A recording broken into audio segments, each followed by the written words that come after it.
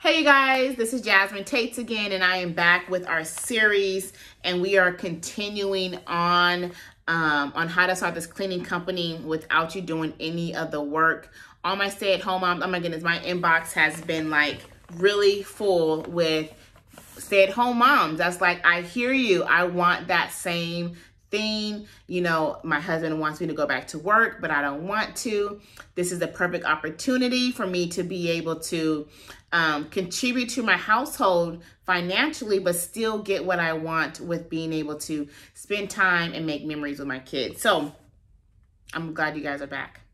So I'm going to be talking about how today's video specifically is talking about how to start this company with under $100, $100 and less. It's like $2 shy of $100. Okay. So the essentials. Each business has to be established with the right foundation, right? I mean, we got into like this hustle mode situation, but we can't run business in that hustle mentality. Like we can't treat it as a side hustle. We have to treat our business as an actual legal entity, like an actual business. So like, okay, you have to pay taxes. You want to make sure that you have your write-offs. This is how you establish the right business, okay? So a couple of things I want to talk about. You will need your domain for your website. And this is where you're going to create your company name. I don't want you guys to overthink this piece. A lot of people will tend to overthink the business name. Like they want to be super creative. Like, I don't know, Sacramento Sassy Cleaners. Okay. And that's kind of cute, actually, when I think about it. But you want to be something that's going to help you with your SEO. Okay. That's going to make your company more better searchable. Okay. SEO stands for search engine optimization. Okay. So this is when people are looking up services on Google, right? And most times when people are looking for a service, they're like, hey, I'm looking for a cleaning company near me, right? Or I'm looking for a cleaning company in New York, or a house maid service in Atlanta, okay? They're going to type what they're looking for and in what area they're looking for it. So the best way to do that is to create a nice, neat, simple name that's going to help your company be searchable, okay? To where like, I guess Sacramento Sassy's House Cleaners isn't that bad. I mean, because you have the location and you have the service that you're providing. So something that's not going to be like super, super difficult to where like they don't understand, like white glove service, right? Like, what is that? Like you offer a car service, I don't know, like, what do you like, a butler, maid, like, you know, that name can kind of get a little lost in translation if somebody doesn't fully know. And you want your business name to be easy explainable without you having to be there to explain what it is, okay? So you want to make sure that your name is very SEO friendly. I remember when I was getting ready to launch an actual, like a physical cleaning product with my cleaning company. And I thought, oh, let me change my cleaning company name to Clean Lily. This is pretty. It's like, it fits products. And I did the whole thing, like for the products, right? Like all the stuff you're supposed to do with trademarks and all the stuff, right? And I was getting ready to change the cleaning company website and rebrand it. And I was talking to my business manager. They was like, you know, this is going to like totally mess up our SEO. I'm like, why? They was like, well, because Google doesn't even recognize this word as a real word. I'm like, but I found it on Google. They're like, no, it's not going to work.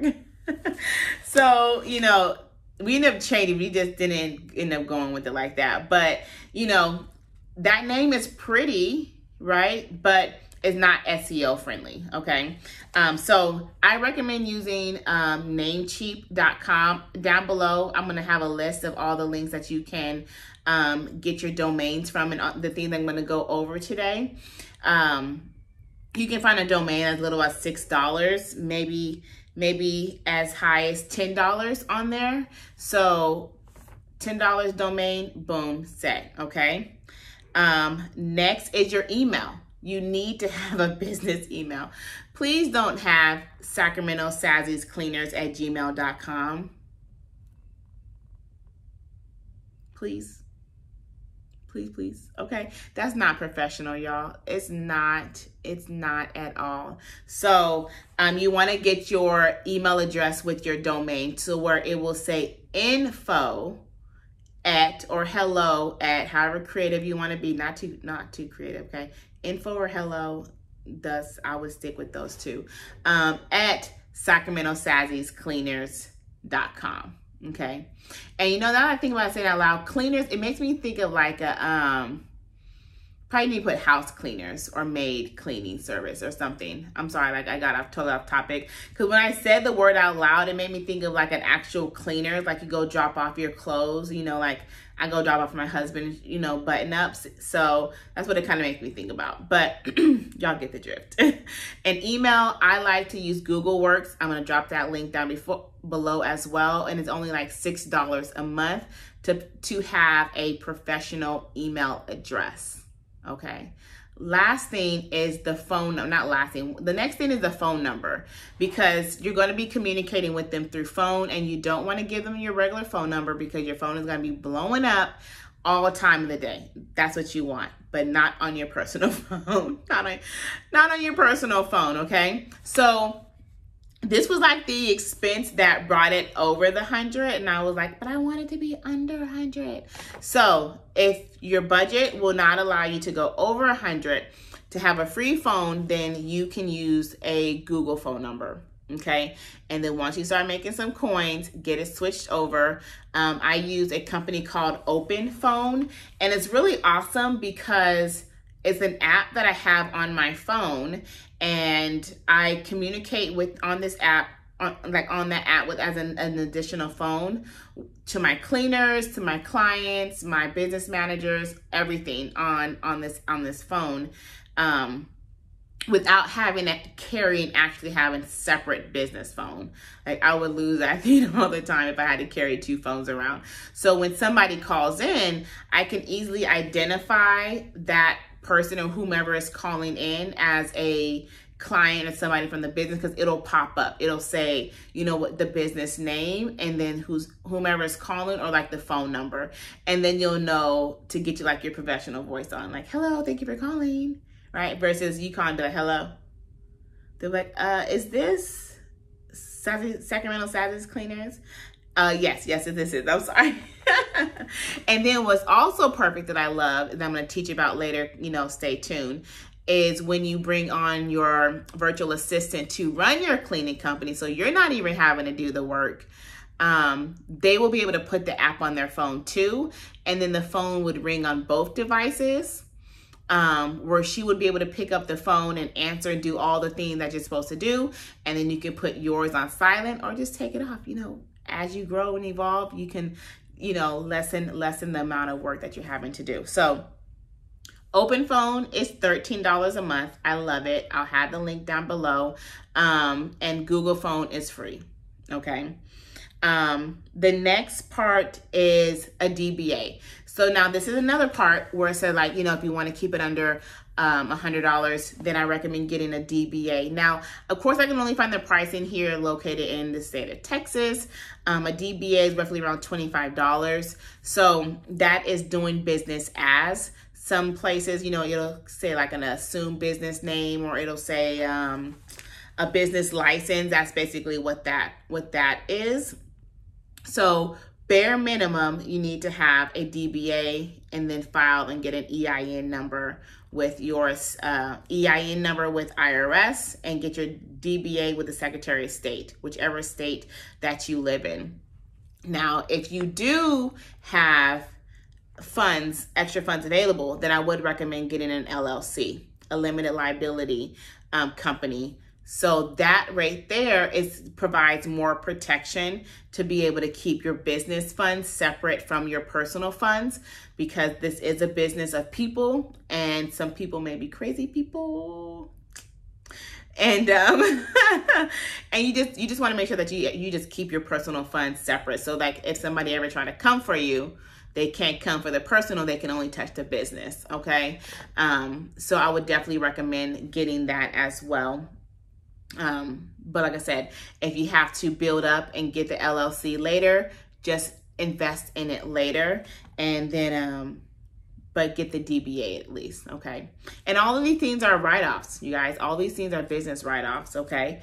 Next thing is your website. So when I first started my cleaning company, I went through WordPress. You know, it's like the go-to for websites. And I did it. I'm going to get my website through them, in my template or that I end up uploading was, I think it cost like $500, and it was nice. It was basic, but it was nice. But I later changed it when I changed my booking application over, my booking platform over to Booking Koala, which is like my absolute favorite. I've tried several different types of booking platforms. And of course, you know, you guys can try your own and see what works best for you. I'm just sharing, you know, what I like to use. But Booking Koala seemed to have the most features at the best price point. And so with Booking Koala, you pay $57 a month, and Booking Koala, you will get to also have a website. I'm going to drop a picture next so you can be able to see it, what it looks like. But Booking Koala is probably one of my favorite platforms because of the features that it has to offer. I mean, it offers GPS tracking for your cleaners, check-in, so that way the clients can see. You can upload before and after pictures. You can have signature sign-offs. Your cleaners will actually get an app to be able to manage their schedule and to be able to like pick up cleaning jobs that gets put into the system. It's a really, really good platform. And like I said, it's only $57 a month. The platform I was first using cost $197. And that was a pretty high expense, but I ended up taking that expense, you know, like I think month 2, because I first started off with doing invoices, and that was horrible. That was like one of the biggest mistakes ever, because I was having to chase people down to pay the invoice, and I wasn't having them pay before, because they were like, why am I paying before? And I'm like, what are you talking about? Like, this is what you're supposed to do. So I was having to chase people down. I can't tell you guys how many unpaid invoices I have. It just didn't work. So I ended up switching, and with that company, they would charge the funds as soon as the cleaning service was done. Like once I like hit marked done, it would take the funds out of their account. But then I was still having problems that when they were taking the funds going to take the funds out, the funds weren't available. So with Booking Koala, which is really awesome, is that they will hold the funds on the card, just like when you go book like a hotel and a rental car, they'll hold the funds. So they will hold the funds 24 hours prior to the cleaning service, and then they will take the fund. Now that part, you'll set your own parameters, but then I had it to where like they would take the funds out of the account the following day, that morning, just in case like the cleaning appointment got canceled or something, or, you know, they had to cancel whatever, or we reschedule. I didn't have to worry about like trying to do a refund. So I just set it to where it would take the funds out the next morning. And then when we checked in, we can either reschedule it, and the system would know not to take the funds. So yes, Booking Koala, that's like my hidden gem. It's the best booking platform for almost any local service-based type of business. So with that list, okay, you guys, that will allow you to open up this cleaning company for under $100, okay? Now, yes, did I do all of these things my first time go around? No, I didn't. Am I recommending you to do it? Yes, I am. If you're trying to get this business started and you ain't got all that, do it. Girl, do what you got to do. Do what you got to do, okay? Do what you got to do. First cleaning appointment you get, take that money that you're supposed to get, then go add on these services, okay? And I'm sorry. I'm not trying to say, like, don't do business right. I'm just saying I was in that predicament to where I needed money. I needed money now, like that commercial. And I wasn't going to let anything stop me from getting it. So if that is you, do what you got to do. If you like, no, I want to make sure I start legitimately and get out all my ducks in a row, A1 too, okay? I'm gonna drop the list below in the comments and do your thing. All right. If you guys have any questions, go ahead and join the Facebook group. I'm gonna be live in there answering any questions from after this video drops. And then if you guys want to book a one-on-one, you guys need a little bit more help, let me know as well. And I did just drop a new course. So if you guys want an actual like step-by-step guide of lifetime access, that link will also be below as well. All right, catch me in the next video. You guys make sure to hit that bell, subscribe, like, share, and do all the things of all the things. Bye, y'all.